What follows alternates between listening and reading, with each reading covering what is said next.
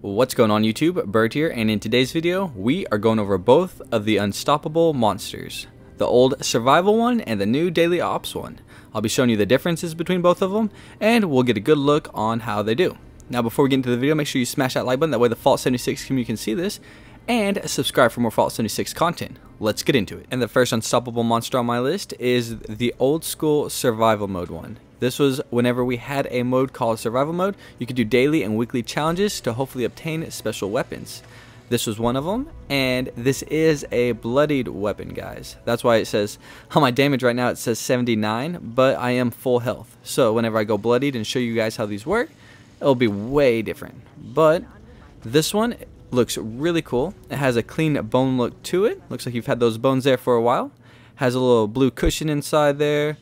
Get your little things on the side. I don't know exactly what those are, but it looks cool. It looks super neat, and these are super strong weapons, guys. And they do have a mod on them, which is the extra claw, but you can take it off. Those are the only mods on it. But this one can be dropped and traded and sold. You can do whatever you want with this one. So keep that in mind. On to the next one. Now the next unstoppable monster is the new daily ops unstoppable monster. Again, this is still a bloodied weapon. Everything is still the same. We still have the same damage, same attack speed, same everything. The only thing different is, first off, the look. The look looks absolutely sick. This looks like a fresh, you freshly killed the Deathclaw and now you put this together. We also have like that red and black cushion, which is completely different from the blue one. Oh my gosh, this one looks so amazing. And on this one we actually have like a temperature gauge, which on the other one it was just that little silver thing.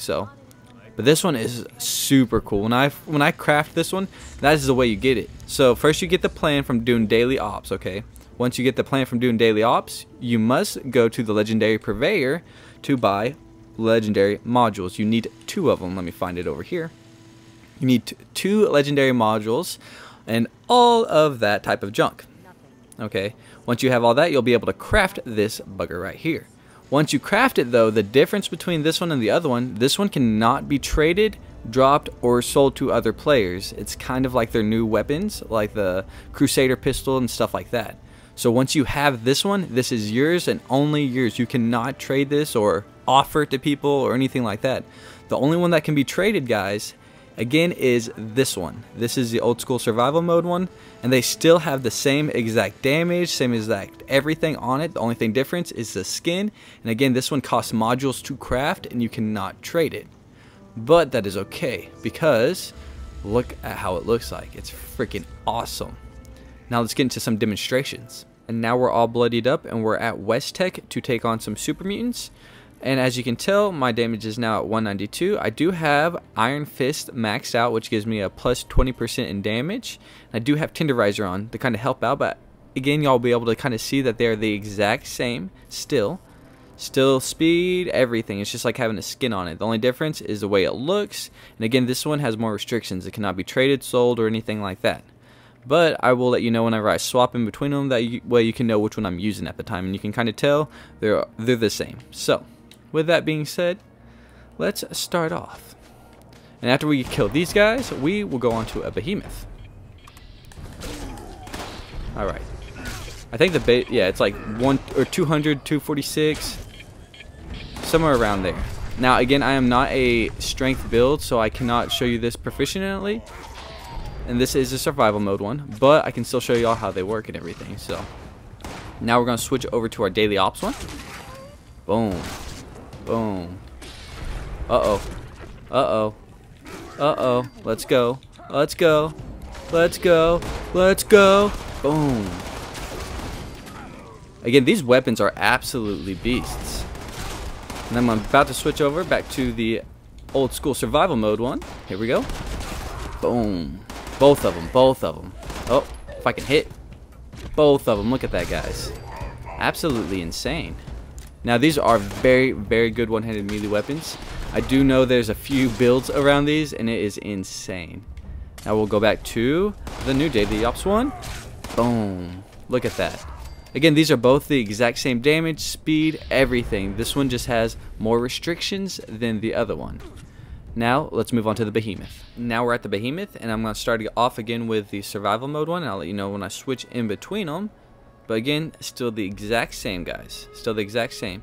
Now, keep your fingers crossed that he doesn't send me to the moon. That is my only fear. But I think we got this. Hey, Behemoth! I can't shoot to, like, get him. Oh my gosh, it's too deep. That's too deep. Oh no. Oh, I got whacked, guys. Let's see. Oh no. Oh no. This is a hard fight. We got 178. 178. Let's go, son. 178. 178. Okay. We're gonna switch to the Daily Ops one. Oh my gosh. Daily Ops one. There we go.